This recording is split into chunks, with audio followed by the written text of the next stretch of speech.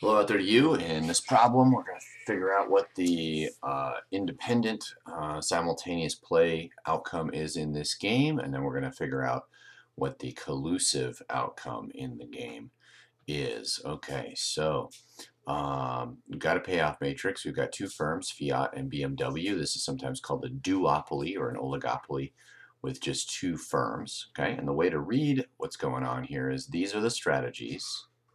Okay, and then these are the payouts. So the left player's payout is the first number in the box, and the top player's payout is the second payoff in the box. Okay, so that's what it's referring to there. When BMW makes a choice, they can choose with additional safety or no additional safety, and they want to think about what would be better for them if Fiat chooses this strategy versus Fiat choosing this strategy. So let's go ahead and solve the game. I'm going to use different colors. It's easier for you if you do too. Okay, so if Fiat chooses additional safety, what's better for BMW? And since 19 is a higher payout than 18, we're going to go ahead and choose that. Okay, and then with Fiat chooses no additional safety. Now, if this confuses you, you've got too much stuff going on, what you could do is take your finger and kind of cover up the irrelevant information. Okay, so and I'm going to make that go away. Okay, because I don't want to be able to write on this, but you could do that. So you could just cover up the irrelevant information, so make it a little easier for you. Okay, so if Fiat chooses no additional safety, we're looking at 25 or 20, and I'm going with 25. Okay, and then we're going to do Fiat's in red. Now, Fiat has to make a choice. If BMW chooses additional safety, what's better for Fiat? Okay, so it's between 19 or 18, additional safety or no additional safety. So 19 is better. Okay, and again, if that other part confuses you, just cross out that part, and then just you're looking at the two choices there. Okay, and then if you want, you can cross out all this mess, which creates a new mess. But and then you're looking at 25 versus 20. Okay, you can do that with your finger. It's a little easier. Then you don't have to do that. Obviously, you can't see me doing that, so it doesn't work. But anyway, so they're better off choosing additional safety when BMW chooses no additional safety. Okay, so does any firm have a dominant strategy? And the answer is yes. And the way you want to phrase it is both have a dominant strategy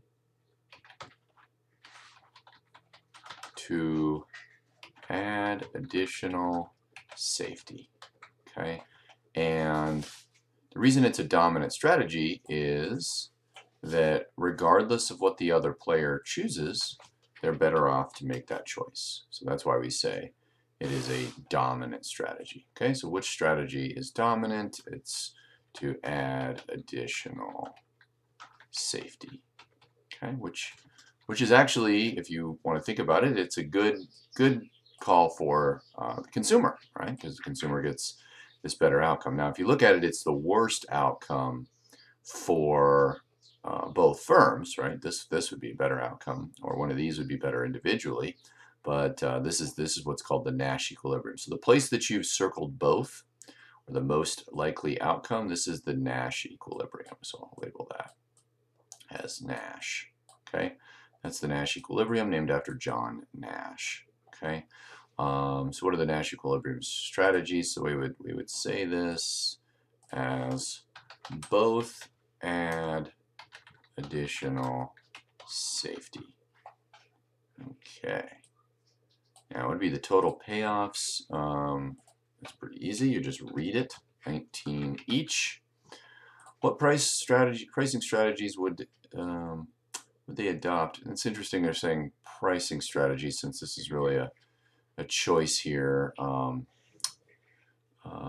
If both firms could collude and maximize joint profit. So really what it's asking is like what would be the collusive outcome? So if BMW and Fiat got together and made an agreement, they would make an agreement here for this outcome, because that's 20 each. So we'll call that the collusive outcome. Okay, and so they would both, I guess, charge 20 for it and have no additional safety. Okay, what would be the total payoff? Well, again, it would just be 20 each. Okay, so that's how to solve game theory problem, and this, I guess, this is a prisoner's dilemma because the the competitive outcome results in an outcome that's worse than if they were to collude and work together. Think about what's best for them. Okay, there you go.